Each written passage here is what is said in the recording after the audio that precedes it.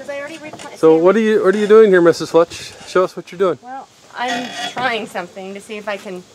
I'm trying to see if I can use the heat and just dry my basil outside, rather than heating up the house with drying it in the oven or in our dehydrator. I'm just trying because I have 3 huge plants. I'm going to let one go to seed and see what we can do with this one.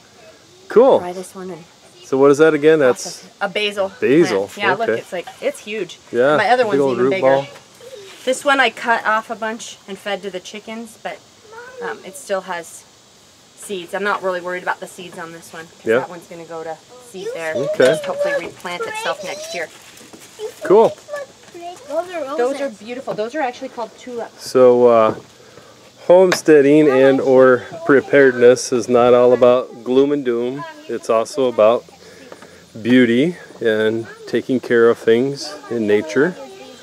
So here is our rock garden that we've got with all kinds of strawberries and flowers and a little fountain and a fireplace area over here and lots of beautiful flowers that my wife works so hard to do. Say hi to everybody. Hi. There's some of the container gardens that the kids have been doing. They've been growing radishes in there.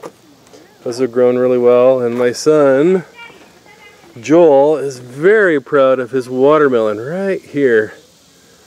So yeah, and he's got another one growing over there. So yeah, it's just a little tiny garden for right now. We're working on it. We want to get a bigger garden going, but for right now, that's what we have. And we'll keep developing the property and adding more to it as the time goes. And for those of you that don't know, marigolds are a very good flower. Even though they're an annual, you got to plant them every year. But if you plant them on the outskirts of your gardens, they help to keep out pests and deer and things like that because they don't like the scent or the smell of them. These all started from the one little single packs that you can buy at Lowe's is where we bought them, but the little 6-pack that was like $2, $2.99. And each one of these, that was 2 there. They just keep growing, and I keep transplanting them and moving them around. So they're growing, even though other things aren't in this soil. The marigolds are doing really well, and I just keep deadheading them and saving some seeds for next year. So like at the beginning of the season, you could probably just buy like a couple of flats and plant them around, and they'll just keep growing and adding through the whole growing season? Yeah, as long as you deadhead them, and then I dry the... What's deadhead them? That means you pluck off the flowers that are spent or dead, and you just pull out the whole, and marigolds are pretty easy if you just let it kind of dry, like this one here.